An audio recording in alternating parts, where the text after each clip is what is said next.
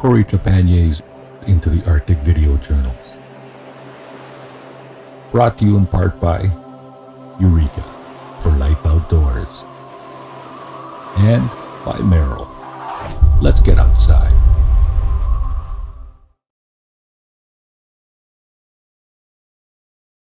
Breakfast and a little bit of lunch. Breakfast and a little bit of lunch. Oh, I said breakfast and a little bit. We might be getting food ready for us, but I think we're a lunch for these flies today.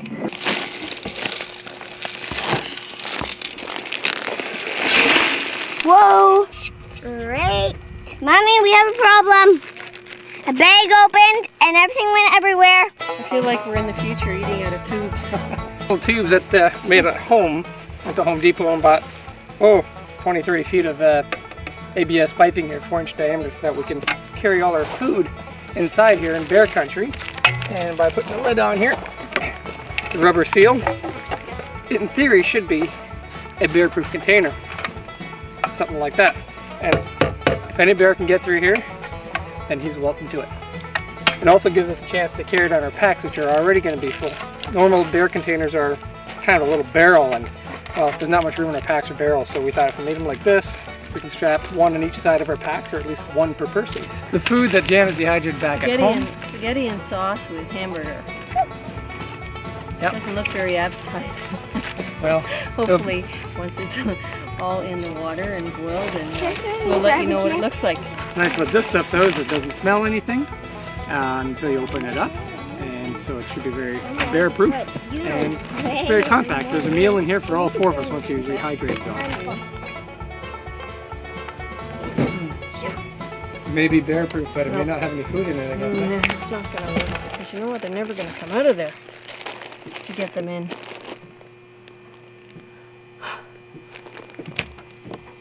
Okay, breakfast, oatmeal, and one of these are going to and hummus for lunch, hummus, however you pronounce it, and a dinner. So we get a whole day's worth of food, and if this works like it's supposed to, I should be able to shove it all in here, right down to the bottom.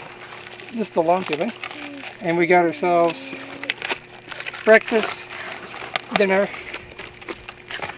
and lunch for day one, and it's coming to about there, so we should be able to fit 3 days worth in one tube. Because we're going to be at a base camp, we can use the barrel to carry the bulk of the food in, rather than carrying around 10 days worth of food and all the tubes. The biggest problem being that those bagels over there that we really like to carry don't really fit in the tubes too well. And all this other stuff too. And all the other containers with our jam and coffee and everything else. So we're doing a compromise, using our barrel that we use for canoeing all the time. And because we're going out with someone from Paulatuk who's going to be hauling all our gear out there by ATV, we'll be able to use that at base camp. And when we hike out overnight, we'll use these tubes to put the food that we need in for a couple of days at a time. So the best of both worlds.